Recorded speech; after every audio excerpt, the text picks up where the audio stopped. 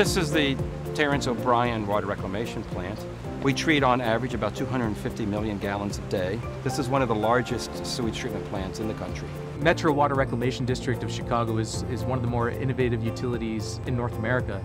They're interested in new technologies. They've set an aspirational goal to be energy neutral. The district set this ambitious goal to be energy neutral by the year 2023. Energy neutrality is producing as much energy as you consume. To achieve neutrality, you need to increase your energy production as well as reduce your energy consumption.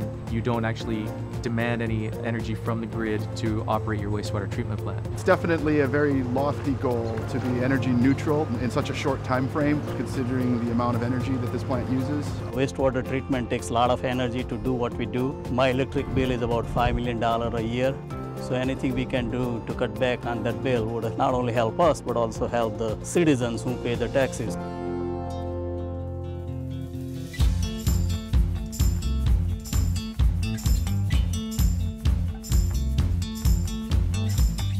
Two years ago at WEFTEC in Chicago, I read a technical paper about the Z-lung process, and I was very intrigued by it because of the potential that it had for reducing energy consumption in our treatment plants significantly.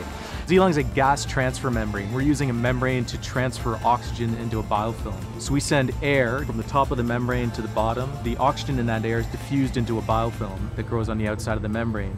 So that biofilm is what actually treats the water. The value of Z-lung is that it transfers that oxygen 4 times more efficiently than conventional aeration. So it allows a plant to reduce its energy consumption significantly. The district is facing a new permit, our NPDES permit. We're going to be getting phosphorus limits. The most sustainable approach to phosphorus treatment is using a biological phosphorus removal. Now this takes away from the current capacity of our aeration tank. Z-lung technology can increase that capacity of the tank without actually having to add any additional infrastructure. We were looking to change the face of our industry from a wastewater treatment industry to a resource recovery industry. And it's technologies like this that are going to be leading the way. We are very excited to partner with them. The promise is it would cut back on our aeration energy by about 40%. That's a lot of money to me.